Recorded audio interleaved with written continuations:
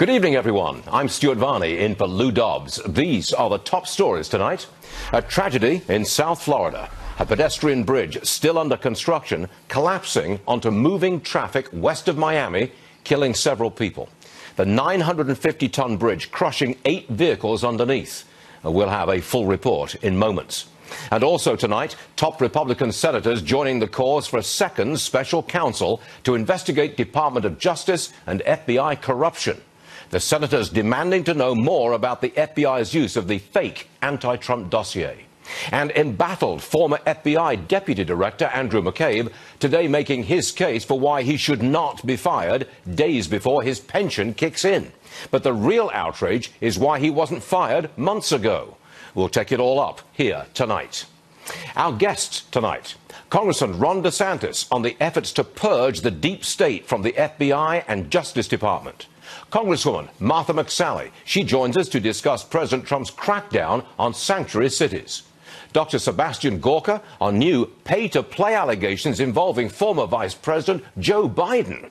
And the best political analyst in the country, Ed Rollins, on President Trump's insistence that media reports about an imminent White House staff shakeup are complete bunk.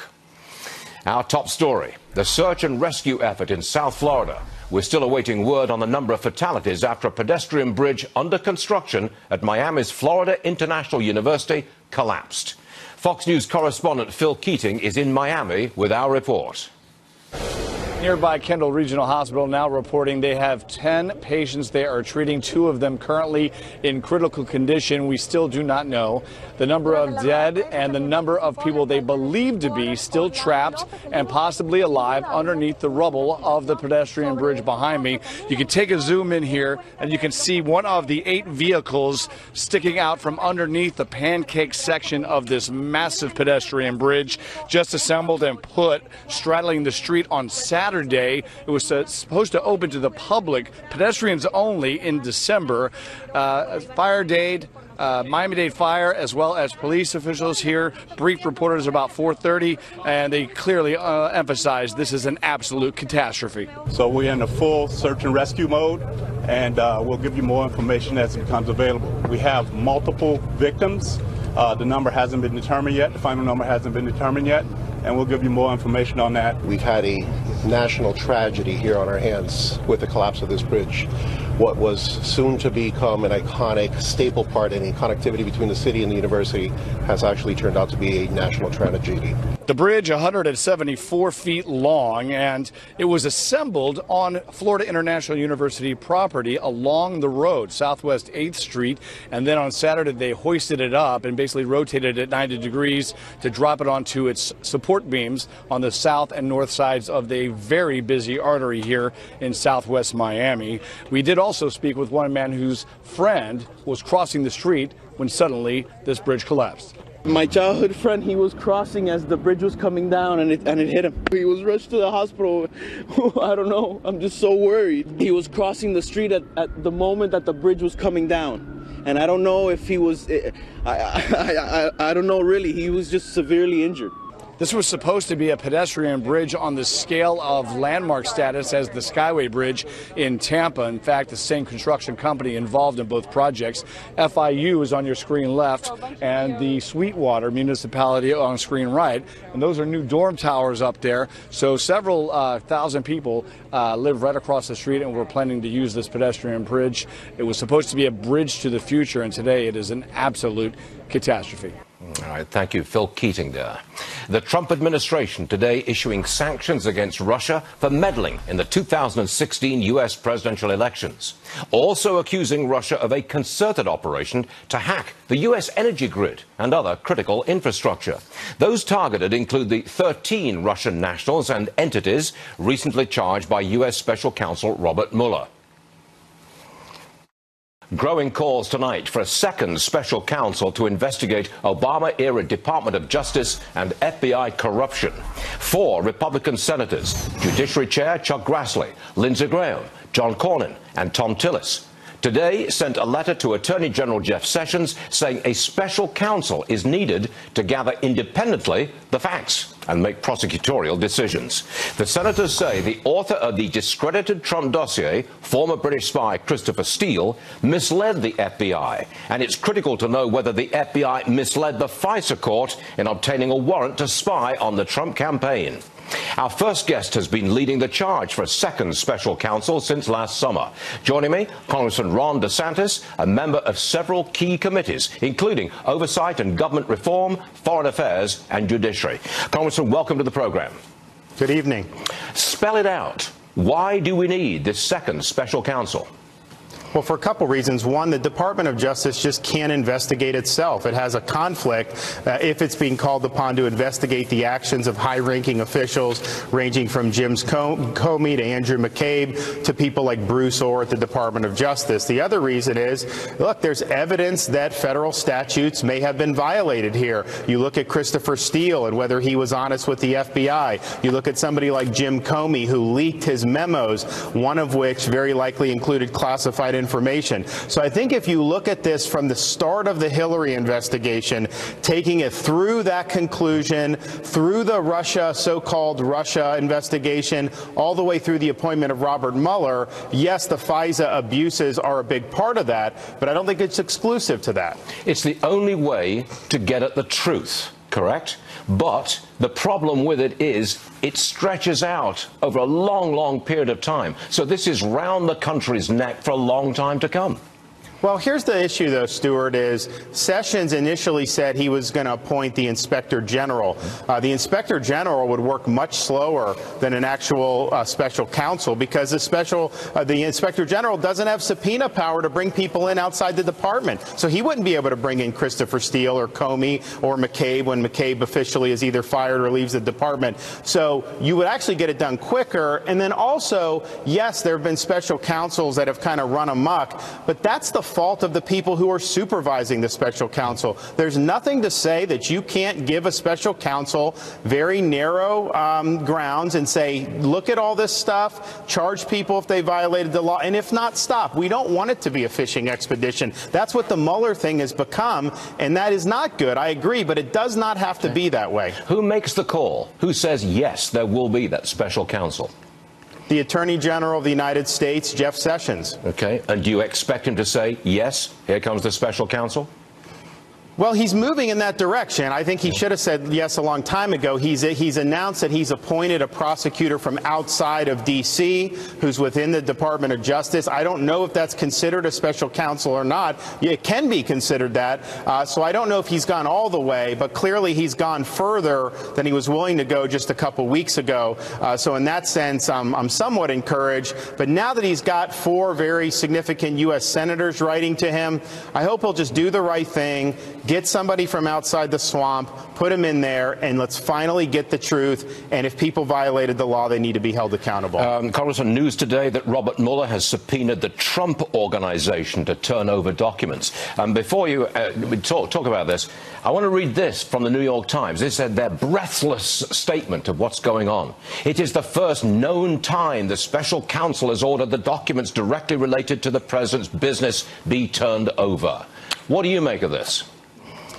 Well, it's hard to know because obviously we don't know what they're all doing. But I think if you look at this investigation, all the charges that have been brought have nothing to do with the Trump campaign and collusion. It's things that happened either long before the campaign, like with Paul Manafort, or it's been process crimes, people like Michael Flynn and Papadopoulos. And so to me, because when Rosenstein appointed Mueller, he didn't identify a crime to investigate. He basically just said investigate links between Trump's campaign and Russia. That pretty much gave Mueller a mandate of, hey, just find something. So I think this is part and parcel of that. He's just trying to find something. That's not the way prosecutions or investigations are supposed to go. There should be a basis for doing it, and I'm just not sure that that's the case here. Otherwise, it's just a grand fishing expedition. I think that's what we're seeing. But let me go back to Jeff Sessions. He is considering, that's the use of the word there, considering whether to fire McCabe at the FBI. Can you spell out for our audience what Mr. McCabe is allegedly been up to? So the Inspector General, who's been investigating how the Hillary case was handled for over a year now, we want that report soon. His conclusions is that McCabe was engaged in misconduct during the course of that investigation. And his recommendation, this is a nonpartisan IG, he has recommended that McCabe be fired. And so my view is if that is what the Inspector General is recommending, if in fact you think McCabe has committed misconduct, then I think Sessions needs to fire him, because the American public are sick of people in government. They're not held accountable. But you can bet your bottom dollar if a citizen got out of line, people like McCabe and the FBI would be the first one to pounce on them. Mr. Sessions has a lot of he's got a lot of big decisions to take, and that's a fact, and take them soon. Congressman Ron DeSantis, a pleasure, and thank you very much for joining us, sir. Thank you. We're coming right back with much more. Stay with us, please. President Trump slamming the national left-wing media over claims of chaos within the White House. A very exaggerated and false story. But there'll always be change, and I think you want to see change. And I want to also see different ideas. We take up the potential changes with Ed Rollins next. And growing problems for Nancy Pelosi as Dems distance themselves from the minority leader. Those details and more when we return. House Minority Leader Nancy Pelosi says she doesn't think Connor Lamb won Pennsylvania's special congressional election by running an anti-Pelosi campaign. I don't think that he ran against me the entire time. I think he ran on his positive agenda. I don't think that really had that much impact on the race. He won. That could be a pretty tough sell, considering Lamb ran this ad for nearly a month. My opponent wants you to believe the biggest issue in this campaign is Nancy Pelosi. It's all a big lie. I've already said on the front page of the newspaper that I don't support Nancy Pelosi. All right, joining me now, the best political mind in the business. His name is Ed Rollins. He's sitting right next to me. Former Reagan political director, Fox Business political analyst. Ed, you're all right. And I've been fighting Nancy Pelosi. We grew up in the San Francisco Bay Area together, and we've been opposite sides right? forever. So, and I think she should retire. She's 3 years older than I am, and I'm going to be 75 next week. So it's way past her time. Okay, let me backtrack just a second here, Ed. Are Democrats running away from Nancy Pelosi? In some districts, a district like that, certainly, you don't want to advocate that you want to project what you're about. And what he projected very well is he's not going to go be a left-wing liberal San Francisco Democrat. He's going to be someone who represents the conservatives, the Trump supporters in Pennsylvania. That's why he won that campaign. Is it an open revolt? Well, not open, but is it a large-scale revolt at this time that really challenges Pelosi? I think the vast majority of members who appreciate all she's done, in the sense that she's raised a lot of money and she was a good speaker from the Democrats' perspective, but they'd be very happy if she became Speaker Emeritus or if she retired back to San Francisco. What's your judgment of the president's speech in Pennsylvania on Saturday night? He went on for well over an hour. It was Trump unleashed. President closed the gap. There's no question. This was a race that was down 10, 12 points in the polls. He closed the gap. We're not going to win the majority of Republicans in the fall based on the president alone. We're going to make it if the candidates who are running beat their opponents by arguing the president's programs, economic programs and what have you, will be successful. So the best argument I can make to any candidate is, elect me, I'm going to Washington to work with Donald Trump to make him president. This man who won basically said, there'll be times I'm going to work with this president on the best interest of them. And he was a Democrat. That was very powerful. Look, the economy is growing very nicely, thank you. And by next November, it's really going to be... And there's now talk of the second phase of tax cuts. And whether we get that or not, we don't know. But they're talking about it. Right. That's an encouragement for the economy. The president is going to run in the midterms, the Republicans, on his record. In some respects, I think Republicans will walk away from Trump, the persona, this brash character. Well, again, Trump alone can't carry all these members that are out there. He can go out and help in some cases, some of the districts not as much, but the economy is what he is the architect of, and that's what they want to sell. Do you think it is chaos in the White House as described by the media? I think any White House, having worked in 2 White Houses and having worked in 3 administrations, is a very hard place to work. I don't think it's chaos. I think the president is trying to find a team that he's comfortable with. He didn't know a lot of these players. He wasn't a politician. He got a lot of people basically recommended to him. And I think what he's discovering is when Tillerson basically has opposite views from what he has, you don't want to put Tillerson on an airplane going out and have him saying things across the world that aren't what he's in agreement. The president is the guy who's the only one who has the right to be there. He gets to pick his team. He gets to have anybody he wants in there, and he basically it's his decisions that he makes. Do you think that the frequent change in top-level staff, does that affect the president's ability to implement his program? It does not affect this president. Some presidents it would, but this president basically thrives well on chaos or anything else, and at the end of the day, he's functioning very well. He's very comfortable. Yeah, I mean, he's grown. You can't say the man's grown into the job. But he's stamping his persona all over it. He's comfortable. What he's learned, and having spent a lot of years in the White House, you all of a sudden realize how it works. When you get in there, you don't know, especially a guy like him who'd never been president, never been in politics. All of a sudden, you get in there, you say, I can do this job. All I got to do is make decisions. People help me put the packages together, and I have to make the decisions. Once I make the decisions, I want them implemented. And he's very comfortable with that at this point. The man is completely different from any other president in my lifetime. I teach a course, the American presidency, at Hofstra, and there are 44 men who have been president. He's the 45th president, one to serve twice, and there's never been one like him. I said to the head of the site department, we have to redo this course because Trump is separate from everybody else. Do you think we'll get used to him? I think over time, I think a lot of people are getting used to him now. I think the bottom line, if he's successful, he may never be as popular as a Reagan or someone else during his term. But at the end of the day, people are going to look back and say, he was a darn good president. He made things work. He fixed the economy, which was the key thing. I know it's a long way away, but does he win in 2020? I think he definitely can win. I think the bottom line here is the Democrats it's always a game of who's running against you, and I think there's no one can beat him in a primary, and I think to a certain extent there's no Democrat can beat him today. All right, Ed Rollins, it was a pleasure. My pleasure. Good to see you again, sir. Thank you. Be sure to vote in tonight's poll. Do you believe the FBI Office of Professional Responsibility should be investigating all the rogue employees involved in corrupt subversion of President Trump? Cast your vote on Twitter @LouDobbs. And follow Lou on Twitter @LouDobbs. Like him on Facebook and follow him on Instagram @Lou Dobbs Tonight. On Wall Street, stocks closed mixed. The Dow gaining 115 points. The S&P, though, down 2, with the Nasdaq down 15. Volume on the big board at 3.5 billion shares. Optimism among home builders sliding this month, but still near an 18-year high, with builders citing concerns about finding buildable areas.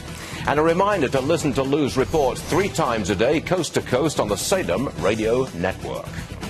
Next, explosive new pay-to-play allegations involving Joe Biden. A new book alleging the vice president's family benefited from his dealings in China. We'll take it up with Dr. Sebastian Gorka next.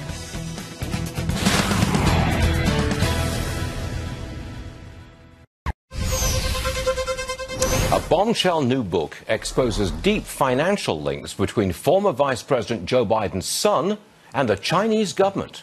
According to an investigation by Clinton Cash author Peter Schweitzer, Biden's son inked a $1 billion deal with a subsidiary of the Bank of China just 10 days after he and his dad visited the country in 2013. Joining me now, Dr. Sebastian Gorka, former strategist to President Trump, now a Fox Business national security strategist. Where's the outrage? Where's the reporting of this? I haven't seen any.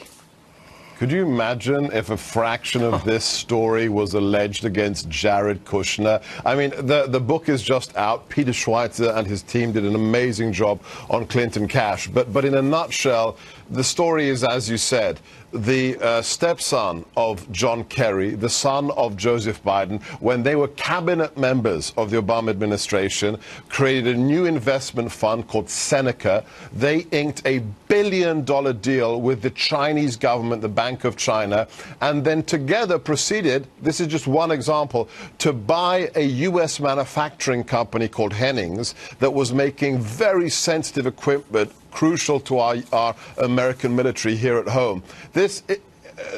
Look, I'm very rarely at a loss for words, Stuart, but this is potentially one of the biggest pay-for-play scandals we have ever seen outside of Uranium One. If they were the sons of Chinese leaders, they would be called princelings who have notoriously gotten very rich from inside dealings. And now it's the sons of leading American politicians making apparently making billion-dollar deals, whilst their dad was actively working in the Obama administration. I mean, I can't imagine anything like this before. This is really a bombshell story.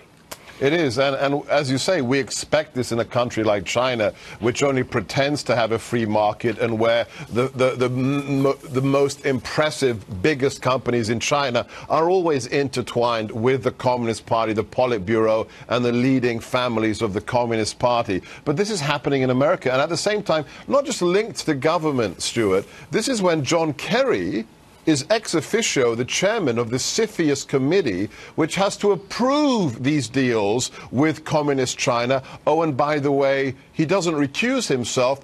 They approve this deal with Communist China. It is stunning. You know, before we went on the air, I was talking to you indirectly about this story, and you said you were gobsmacked. Now, I believe that that is a British expression, and I'm familiar with it. And, sir, you used it accurately. This is an extraordinary story. I've got to move on. I've got limited time. I've got a lot for you to go at here. If Jeff Sessions, Attorney General Jeff Sessions, does not fire McCabe, and if he does not appoint a second special counsel, should President Trump fire Jeff Sessions? Look, I made a promise to my old boss, the president, that I wasn't going to attack sitting members of his cabinet from outside the building. I'm not going to do so. But at the end of the day, this isn't about one man's pension. This isn't about McCabe's pension. This is about felonies. We have senior individuals in the U.S. government at the highest levels of the DOJ and FBI that are clearly, there is, reasonable suspicion that these individuals were involved in felonies such as the illegal surveillance of U.S. citizens. So action has to be taken. I don't care if it's Jeff Sessions. I don't care if it's the president, but we must restore law and order in this country. I'm not that familiar with the legalisms of this. What I am familiar with is the whole idea that there is a cabal operating within the FBI which sought to exonerate and protect Hillary Clinton and do down the incoming president, President Trump.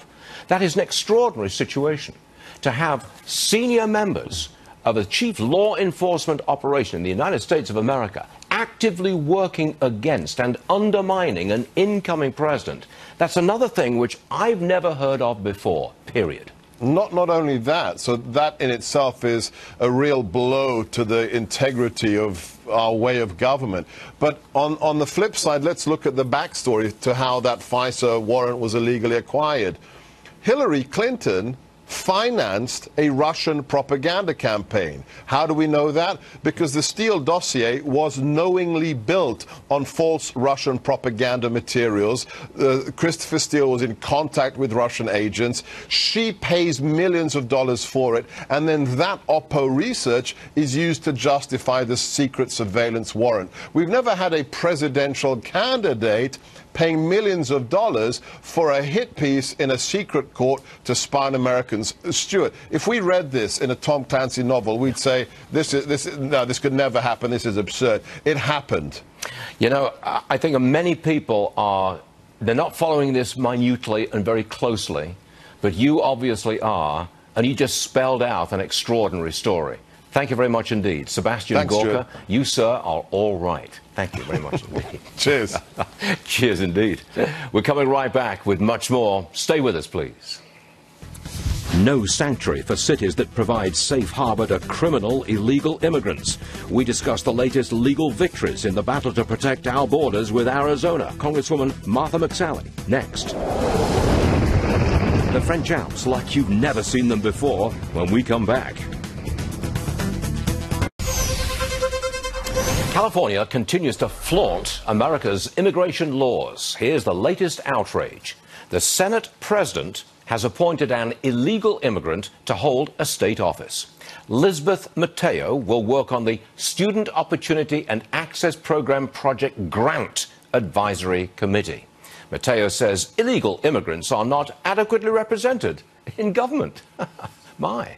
Joining me now, Congresswoman Martha McSally, a member of the Armed Services Committee. She's also running for Arizona's open Senate seat to replace outgoing Senator Jeff Flake. Can I just go back to that for a second? An illegal immigrant in California holds state office, and she works on the Student Opportunity Access Program Project Grant Advisory Committee. Your comment, please. Stuart, I don't know what's going on in California these days. Every day there's a new story about this where they're just defying federal law and the responsibilities that they have in order to keep their community safe, in order to represent their citizens. And so this is just another example. And look, I'm a strong 10th Amendment's right kind of person, but clearly enforcing immigration law and making sure that we have criminal aliens not on our streets, not released from prisons, and then committing additional crimes against people is the responsibility of the federal government. And the state and local government cannot go against that. And so they should not be picking this fight. They should be spending more time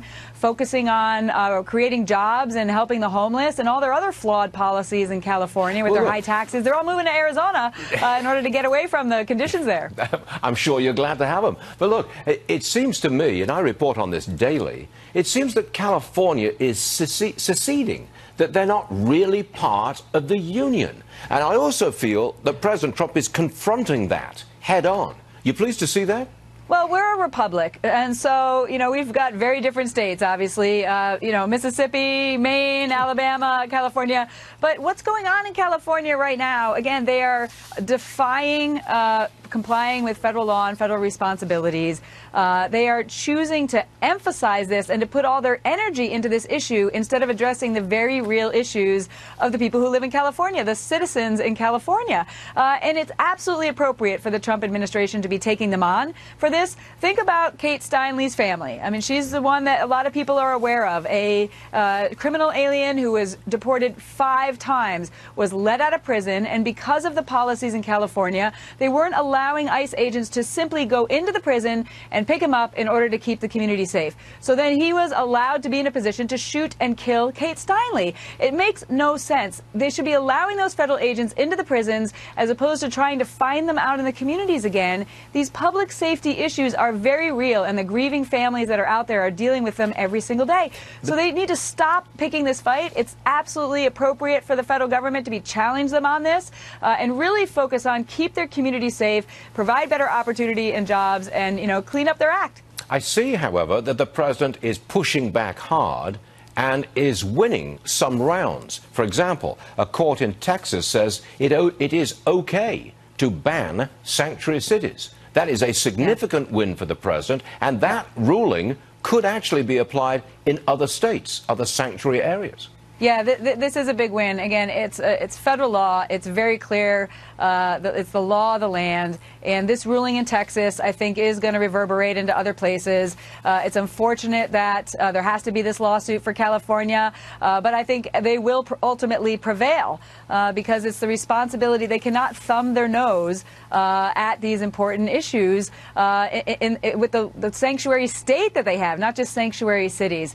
Look, you know, I've long supported a border wall system. I said the other day, maybe we need to build a wall between California and Arizona because their dangerous policies are going to impact the rest of us. This is the whole point. If they're letting criminal aliens out onto the streets, they don't just stay in California. They're impacting the rest of the communities potentially around the country, and that's not their right to do that. I believe that next week you'll be going to the White House discussing the wall. I take it you're pushing fervently for it, correct? Yes, I just had a hearing this afternoon. I'm the chairwoman of the Border and Maritime Security Subcommittee, and we had officials from DHS and CBP and also representing the Border Patrol agents talking about the importance of the request that's come over, $33 billion for a border wall system and roads, access, technology, and the Border Patrol agents that we need to secure our border. I'm representing a border district, and the ranchers and the border residents that I represent are dealing with cartels trafficking through their ranches and into our communities every single day. This is very real,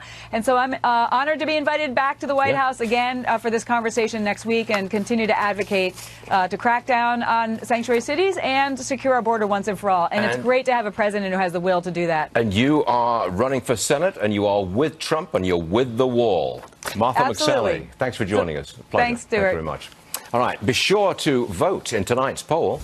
Do you believe the FBI Office of Professional Responsibility should be investigating all the rogue employees involved in corrupt subversion of President Trump?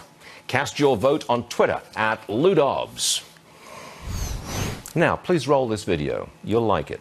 A daring athlete conquering the French Alps with skis and paragliding wings. Will you look at that? The extreme sport is called speed flying, and it is a pretty good way to soar over trees and taking breathtaking views. Just stay up in the air and firm on your skis and you'll be okay. Not sure I could do that. Next, Pompeo set to take the helm at the State Department ahead of a critical meeting between President Trump and Kim Jong-un. Fred Fleitz takes up the high-stakes summit and a whole lot more next.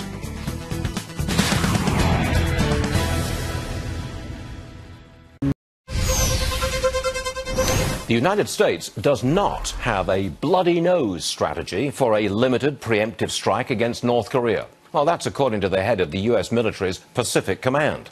Admiral Harry Harris testified today before the Senate Armed Services Committee about the military options being considered.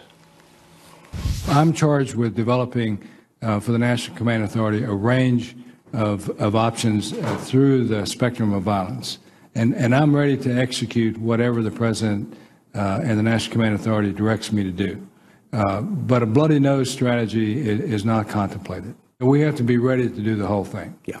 And we are ready to do the whole thing if ordered by the President. Mm-hmm. All right, do the whole thing. Joining me now, former CIA analyst Fred Fleitz, now a senior vice president of the Center for Security Policy. He's also the author of the new book, The Coming North Korea Nuclear Nightmare. Now, there's a title to conjure with. All right, Fred, welcome to the program. Good to see you, sir. Good to be here, Stuart. Now, why hasn't Kim Jong-un said a single word or put out a single statement about the proposed meeting since it was first announced? I don't believe he said anything. Well, he has, but can I also comment on the bloody nose strike? Sure. Someone in the NSC leaked that to the news media, and according to a South Korean newspaper, it had a real effect on the North Korean government and may have convinced it to open up negotiations with the South and go to the Olympics. I think the Trump administration backed away from that, whether it was a real policy or not, basically because the South Korean government hated the idea. But let's not pretend that no one in the Trump administration was behind this. I think somebody was. But the idea that the Kim government hasn't responded to the president's agreement to a summit, I think the president, by throwing out the diplomatic rule book, surprised the Kim government as much as he surprised everyone else around the world. I don't know if the offer was serious or if the Kim government thought that the president would accept so rapidly, and I think they're now trying to figure out what to do. Well, Kim Jong-un has never faced an American president like President Trump. Mr. Trump is always keeping his opponents off balance. That's what he does, and I think he's very good at it. But this meeting, where might it take place? I hear that Sweden is a possibility, but I can't imagine Kim Jong-un wants to travel overseas. He doesn't know what's going to happen back home. I don't think that's going to happen. The North Korean foreign minister traveled to Sweden. I think this is because Sweden is the protector power of the United States in North Korea, and there were some discussions about improving relations between the two nations. I wouldn't be surprised if the summit is held in Beijing or maybe in Panmunjom, the truce village. I'd like to see it take place in Seoul. I would like to see Kim Jong-un exposed to the prosperity and freedom of South Korea. I also think there are some malign forces behind the scenes that manipulate Kim Jong-un. I'd like to see him less susceptible to them, and meet with the South Koreans in the U.S. in Seoul. Is it possible that at the end of the day, we'll get a deal something like this? Denuclearization in North Korea. Proven, validated, the nukes are gone. In return, American troops gone from South Korea and no American nukes in South Korea. Is that a possibility? Well, there are no American nukes in South Korea right now. I don't think U.S. troops are going to withdraw, and I also don't think this offer for a summit is legitimate. I think that the North is doing what it has done for decades. They want to divide the U.S. from other countries, get concessions, buy time to develop its nuclear weapons. They're going to have to go a long way to convince us that they're sincere. We have to assume right now that this is a ploy, and this particular set of talks probably will be inconclusive. But President Trump he's not proven, but he's made the point that everything is on the table, and you never know what he's going to do next. The use of force by this president is what brought the North Koreans to the table. The fact that this president, he said at the United Nations, I'm prepared to totally destroy North Korea if it threatens the U.S. and its allies. I think that put the fear of God in the government in North Korea and at least forced them to change tactics. I'm smiling. It's a very serious subject, but I'm smiling because I can't imagine any other world leader, and certainly no other American president, saying anything like that to Kim Jong-un before. And at the UN. He said it at the UN. It really had. Remember how outraged the world's diplomats and foreign policy experts were. Now we have Kim asking for a meeting with the president. Yeah, it works. Fred Flights, you're all right. And thanks very much for joining us, sir. We'll see you again soon. Yes, sir. Got it. Up next, Pelosi in peril. More Democrats likely to abandon Pelosi after the Pennsylvania special election stunner. We'll take it up with our panel next.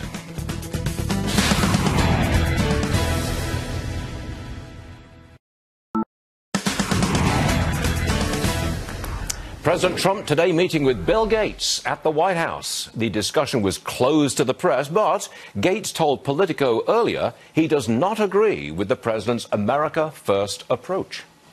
And the help we provide to countries, uplifting them. We have made the world a more stable, a richer place.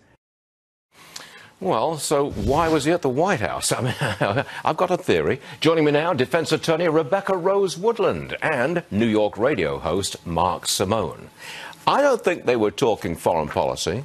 I think Bill Gates was there to grind his axe about China stealing his software. And China trade is very much in the news, and I think the president wanted to talk to Bill Gates about that. Am I wrong, Mark? No, absolutely not. Good. I didn't even know they stay on the show. I didn't even know they still had Microsoft. You're Mr. Microsoft, you know. I do own some Microsoft stock, and I should declare that fully and out front here. But I honestly think that could have been a serious topic of conversation. Well, the reason stated was that Bill Gates' foundation, you know, he's trying to give money to the developing third world countries, and that he was there to discuss some ways to do that in conformance with the government and with the president. I do think while he was there, he gave his information, he gave his ideas, he gave his thoughts to President Trump on some of the taxes, on some of the steel issue, the tariffs, whether wanted or not. I'm sure Bill Gates did offer that. I would be prepared to bet that the president did most of the talking, and he was talking right at him. Well, having watched the president in these meetings, he probably asked a lot of very shrewd questions. He knows the theft of intellectual property. Gates was one of the first victims, and he probably wanted to amass a lot of knowledge there and use that in that tariff fight. Yeah. I want to break away for a second because we had the so-called news today that Robert Mueller is subpoenaing some documents from the Trump Organization. This is how the New York Times breathlessly reported it. It is the first known time the special counsel has ordered that documents directly related to the president's business be turned over. Fishing expedition, isn't it, Rebecca Rose? Yeah, I mean, look, so far we haven't seen much, so he's just continuing and continuing, but we're not getting any answers. We're just getting more investigations that seem to lead nowhere. Aren't we all getting sick and tired of this? What is it? We're a year into this, no collusion, no evidence thereof, and it just goes on and on and on. They're looking for something. They're looking for anything to justify their position. But it's a year, it's $12 million later, and they haven't found anything. I know they'll say, well, there's indictments, there's guilty pleas. None of them have anything to do with Russia. And Trump said that's the red line when you go into his business, and he should take action. He should put in somebody else besides Sessions, and that somebody should rein in Mueller and focus him. Too late now. This is an ongoing investigation. I don't know when on earth it's ever going to stop. Do you? No, I don't think any of us do, because he has free reign. Yeah. Do you think the president should fire him?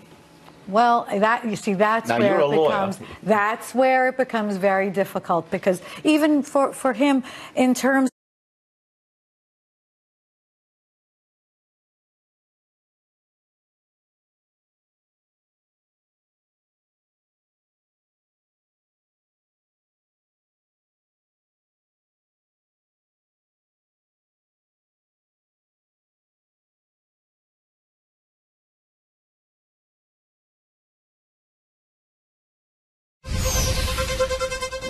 bombshell new book exposes deep financial links between former Vice President Joe Biden's son and the Chinese government. According to an investigation by Clinton Cash author Peter Schweitzer, Biden's son inked $1 billion deal with a subsidiary of the Bank of China just 10 days after he and his dad visited the country in 2013. Joining me now, Dr. Sebastian Gorka, former strategist to President Trump, now a Fox Business national security strategist. Where's the outrage? Where's the reporting of this? I haven't seen any. Could you imagine if a fraction of this story was alleged against Jared Kushner? I mean, the book is just out. Peter Schweitzer and his team did an amazing job on Clinton Cash. But in a nutshell, the story is, as you said, the stepson of John Kerry, the son of Joseph Biden, when they were cabinet members of the Obama administration, created a new investment fund called Seneca. They inked a $1 billion deal with the Chinese government, the Bank of China, and then together proceeded, this is just one example, to buy a U.S. manufacturing company called Hennings that was making very sensitive equipment crucial to our American military here at home. Look, I'm very rarely at a loss for words, Stuart, but this is potentially one of the biggest pay-for-play scandals we have ever seen outside of Uranium One. If they were the sons of Chinese leaders, they would be called princelings, who have notoriously gotten very rich from inside dealings. And now it's the sons of leading American politicians making apparently making billion-dollar deals, whilst their dad was actively working in the Obama administration. I mean, I can't imagine anything like this before. This is really a bombshell story. It is, and as you say, we expect this in a country like China, which only pretends to have a free market, and where the most impressive, biggest companies in China are always intertwined with the Communist Party, the Politburo, and the leading families of the Communist Party. But this is happening in America, and at the same time, not just linked to the government, Stuart. This is when John Kerry is ex officio the chairman of the CFIUS committee